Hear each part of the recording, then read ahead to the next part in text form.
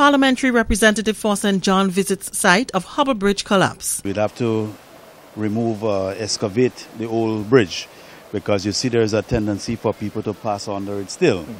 So, and it is a hazard right here. This story and more in the National Report.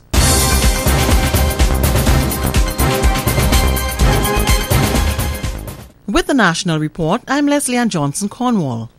One of the oldest bridges in St. John, Hubble Bridge, collapsed on Monday evening and has resulted in residents having to find an alternative route to go about their business. The bridge has been closed to vehicular traffic for some time.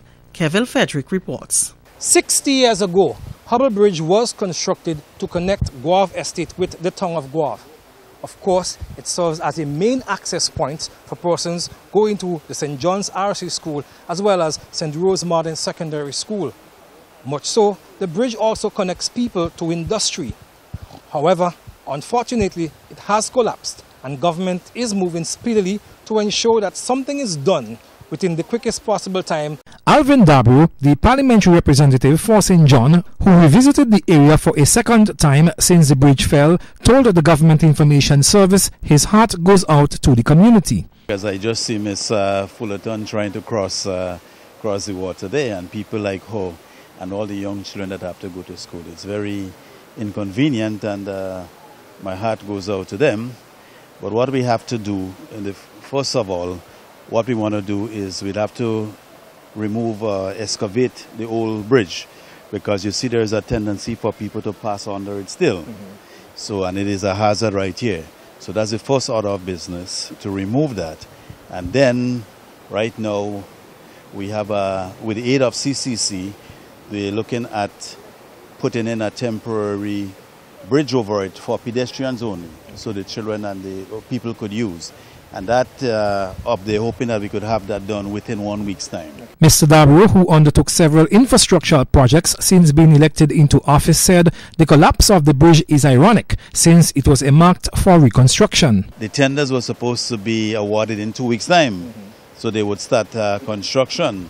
And I know they had already spoken to the Alexis there to put a temporary access, and that negotiation was done. Everything is there. It's just so unfortunate that the bridge decided that it would go at this point in time before we would have ready to start, because we were hoping to at least start construction before the end of the year.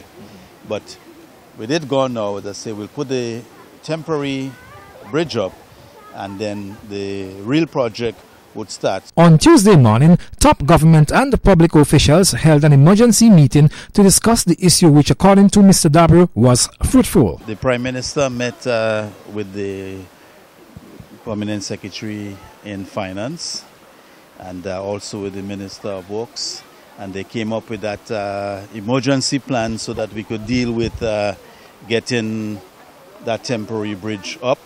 And also the Attorney General was very instrumental in negotiating that for us. And CCC, as they were here earlier on, has agreed to work with us on that. So I'm very appreciative for all the help that has been done so far in trying to alleviate that problem and make it comfortable for the people that use it as quickly as possible. Reporting live from Hubble Bridge at Guave in St. John, I am Kevin Frederick for the National Report. Political opposition forces in Grenada have been getting some advice from an unlikely source. Prime Minister Dr. the Right Honourable Keith Mitchell said it would be in the best interest of the opposition to stop condemning everything that the government does. The Grenadian leader says the opposition is shooting itself in the foot by practicing a bad strategy. Dr. Mitchell was speaking to journalists in a special interview highlighting his administration's midterm in office. In my view, I can't be the person to give them advice. I don't believe they are helping their case by their approach to opposition-type politics. You cannot be seen as condemning everything the government attempts to do. A good opposition, and you remember when I was in opposition, sometimes I went on radio to compliment the government when I felt they did something good. Because the point I was really making, if I want to be an effective opposition, if I compliment what everyone sees as good, When I turn the table and criticize, I will be much more effective. The full interview will be broadcast Tuesday night, September 22nd from 8 o'clock on all radio and television stations. This is the National Report. We will be right back. Prepare for hurricane. Prepare for hurricane. Make sure you have your radio and your batteries too. Waterproof flashlight candles will do. Tin stuff, garbage bag, first aid kit. Come on people, make sure you have it. Clean water in a container and a hurricane plan. Hear me no man. The National Water and Sewerage Authority, NWASA, will now be able to better save time, infrastructure and water as it goes about leak detection in a more effective manner. Janelle Hamlet reports. The authority recently acquired 3 state-of-the-art water leak detectors through the courtesy of the German Agency for International Cooperation, GIZ, as part of its strategy to reduce water loss and to carry out swifter leak repairs. A 3-hour in-house training in the use and benefits of the devices was hosted on Tuesday. Because leak detection more or less would put a direct spot as to where a leak might occur, you have less excavations, right?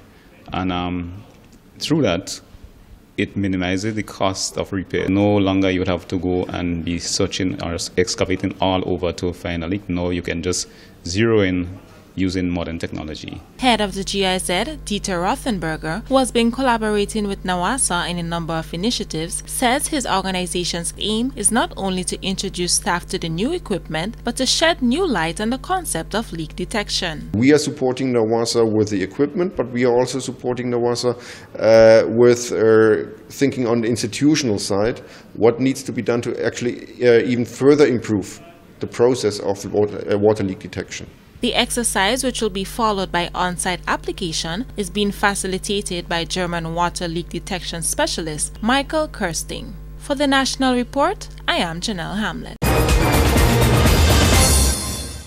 And that is the National Report. I'm Leslie Ann Johnson Cornwall.